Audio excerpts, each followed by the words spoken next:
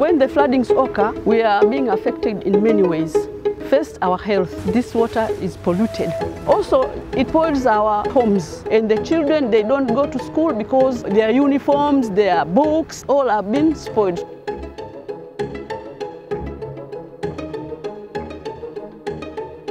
The poor people that live within the Msimbazi Valley are the ones who are most vulnerable.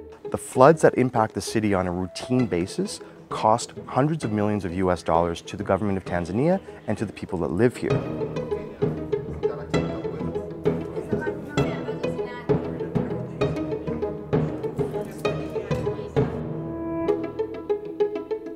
The Msimbazi Opportunity Plan requires environmental measures, it requires social measures, it requires infrastructure measures.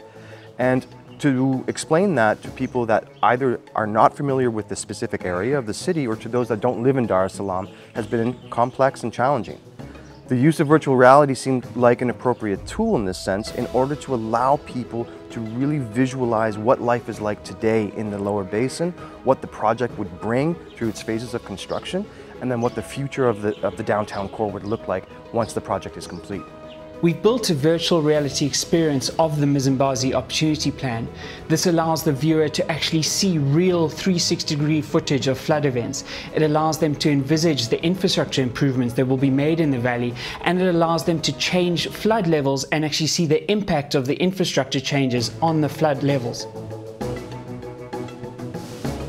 So when I put it on, you're right in the middle of the Msimbazi, where I was like, whoa, this is incredible. You know, I felt like I was right there. Felt like that my feet were going to get wet.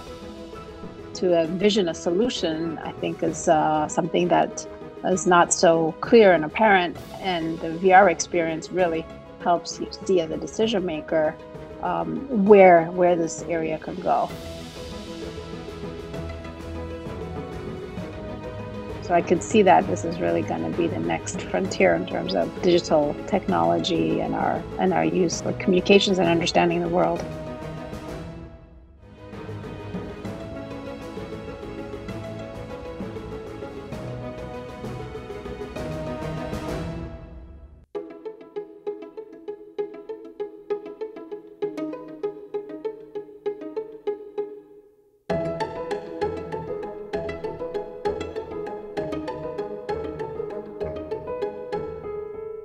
I think this is an exciting opportunity for the private sector, to be very honest, and a lot of the groundwork that needs to be done has been done. I think it's very important that we create a willingness to be really inclusive. And this is a development of 57 hectares in the center of Dar. It should give enough space in development to really include the low-income sector as well as the middle and upper-income sector.